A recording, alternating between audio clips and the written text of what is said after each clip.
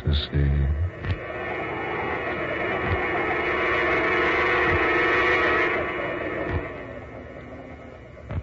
The sleeping dead.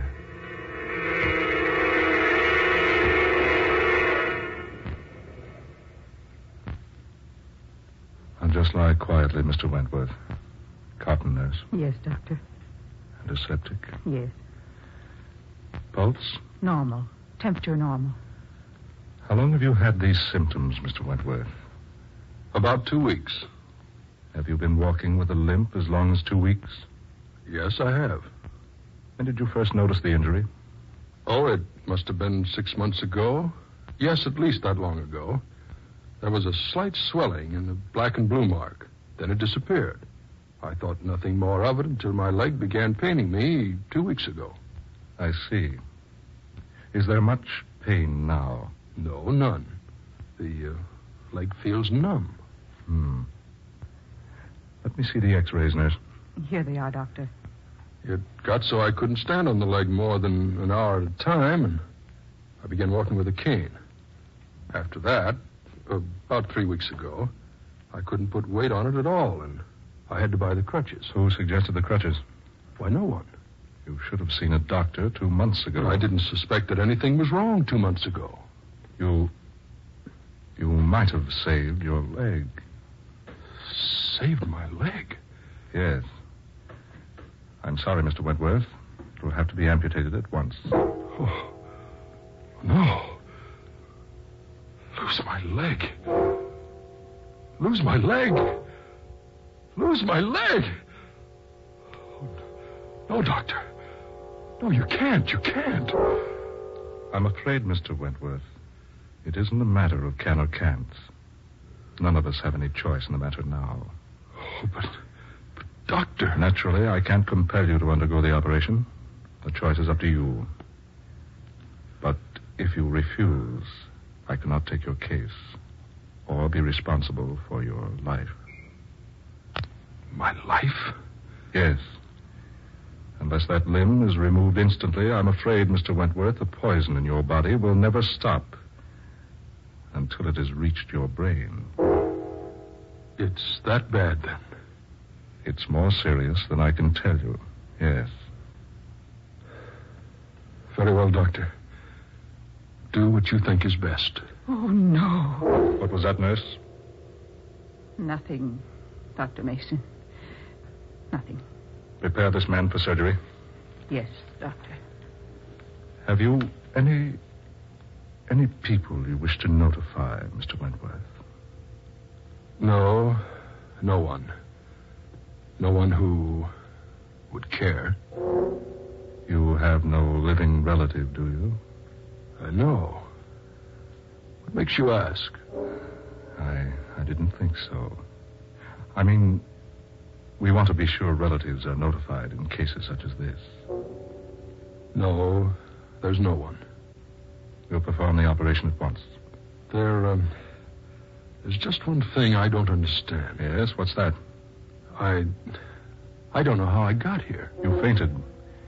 You were found unconscious by one of my assistants. He saw that you needed medical attention, so he hurried you here. Your name, doctor? Mason. Dr. Clarence Mason. I see. And the hospital? This isn't a hospital. But, well, then, where am I? You are at my private sanitarium. Sanitarium? Yes. Now, just lie quietly, please. But which sanitarium?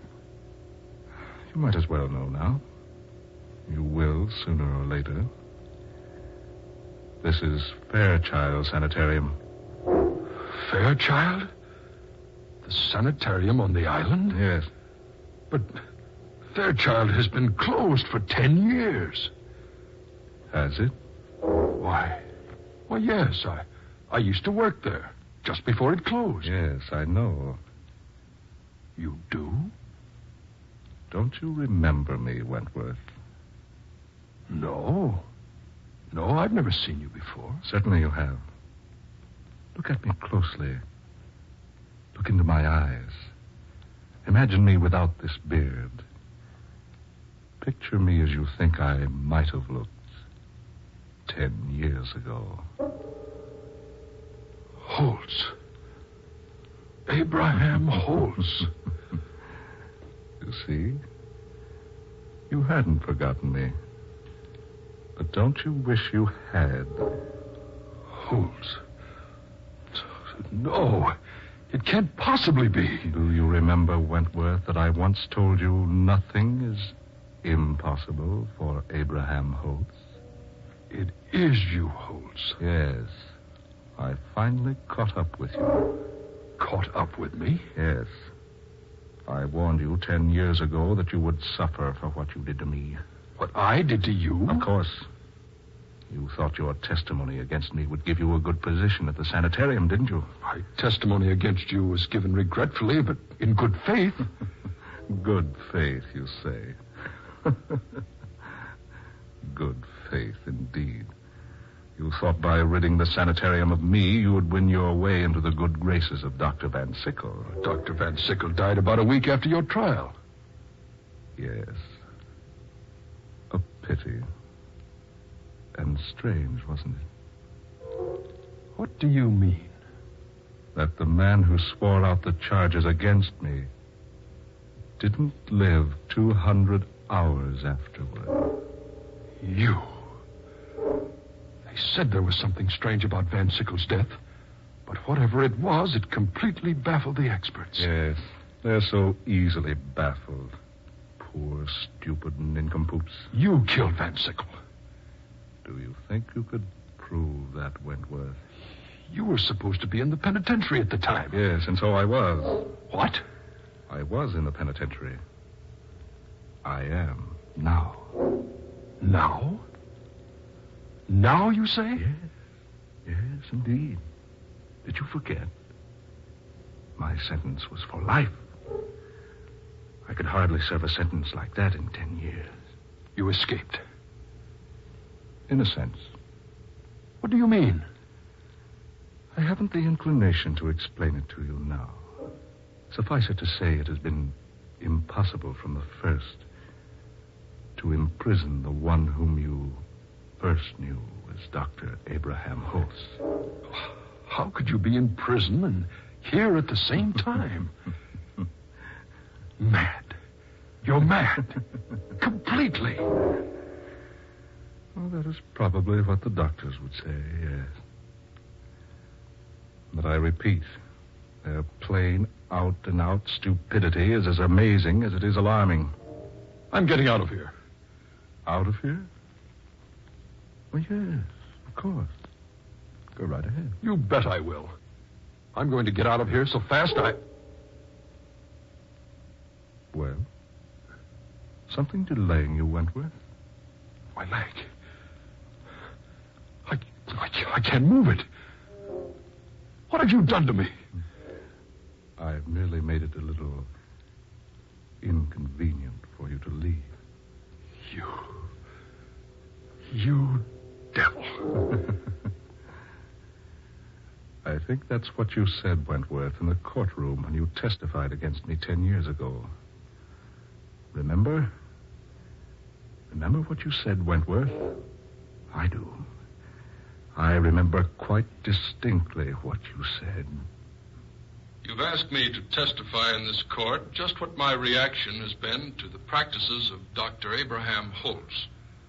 Well, gentlemen, when I first came to Fairchild Sanitarium, Dr. Holtz was apparently a normal, capable, practicing surgeon with a very extraordinary ability. But then he began to change. Yes, change. He ceased to be human. Yes, he became more like a devil. That's it.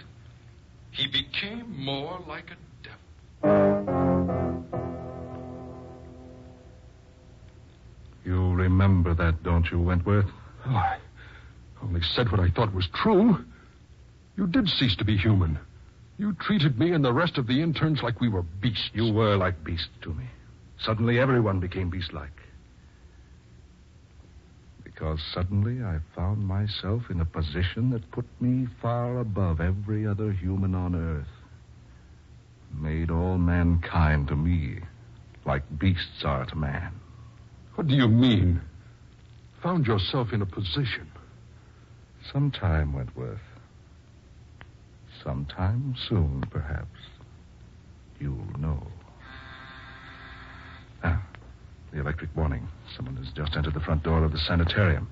I must leave you now, but first... What are you doing? While I am gone, you must rest. Get away! Get away! Get away! An injection of this, Wentworth, to quiet you. No. No. Keep away from me or I'll...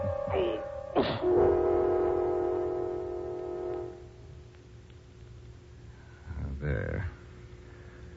What will happen next will probably amaze you. You devil. You persist in calling me that, do you? Very well, Wentworth. At first, I was going to take only one of your legs in exchange for what you did to me with your testimony. Now, I shall take them both. No. No. No. You can't do a thing like that to me.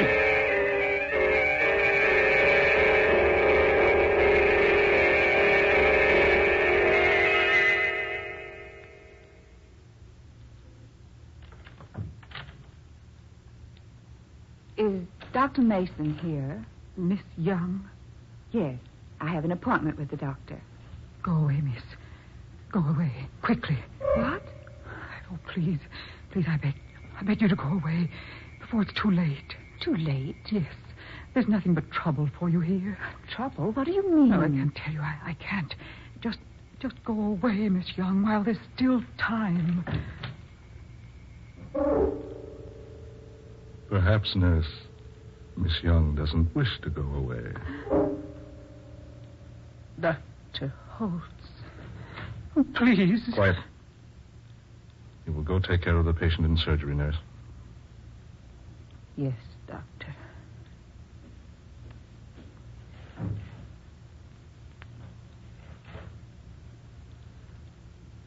I must apologize, Miss Young. You see, my nurse is quite upset. One of our surgeons operated this morning under most adverse conditions. A death resulted. The nurse has been quite upset about it all day because, well, to be quite frank, the surgeon was her brother.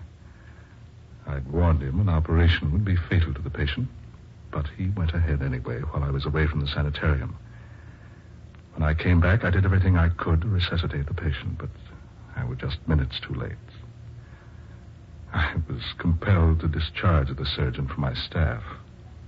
His sister is merely upset about the whole thing. She called you Dr. Holtz. What? Yes, I heard her. She called you Dr. Holtz. Did she? Well, that's her brother's name. She's so confused about everything. No. What?